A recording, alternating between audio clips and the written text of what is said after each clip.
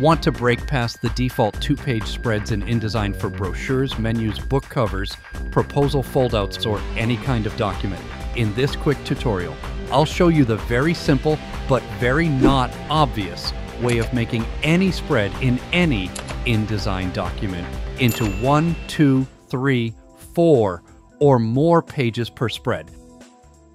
Another very common question I hear is, how do I create spreads with more than 2 pages? People want to do that for foldouts or for working with book covers where one spread contains the front cover, the back cover, and the spine, or a number of other types of layouts where multiple pages in a spread can be useful.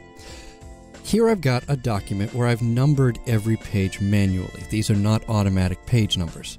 So as I drag them around, these page numbers will not change. That allows you to follow what I'm doing as I drag things around. So here, and I'll just go ahead and expand my Pages panel a little bit. And now if I take this page, let's say I want pages 2, 3, and 4 to be in a single spread, a 3-page spread. And I take page 4 and I try to drag it up here and drop it, you can see apparently nothing happened. Something did happen.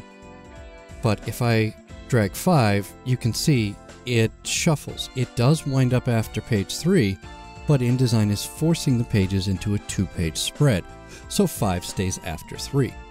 Let me put that back, and now what it's doing is no matter what I do, if I take 5 and I drag it up in between them and drop it, I still get 2-page spread. So let me undo that with Command Z or Control Z. Then if I go to the Pages panel flyout menu and choose Allow Document Pages to Shuffle. Notice how that's turned on. There's a check mark. Select it to turn it off. Now I'm going to take page 5 and I'm going to drop it in between pages 2 and 3, and you can see I now have a 3-page spread. That's the secret. Allow Document Pages to Shuffle. If you want only 2-page spreads, leave that on, which it is by default. If you want a spread that's more than 2 pages, or fewer than 2 pages, if you want a single-page spread, go ahead and turn that off, and it allows you to drag your pages around and create any arrangement you need.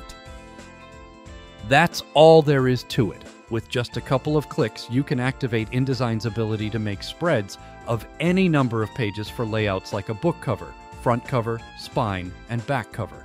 Gatefold and accordion fold brochures and invitations, multi-panel brochures, storyboards, Leporello, or concertina layouts for timelines and art books, and even large format exhibits and trade show booth panels. Now go design something cool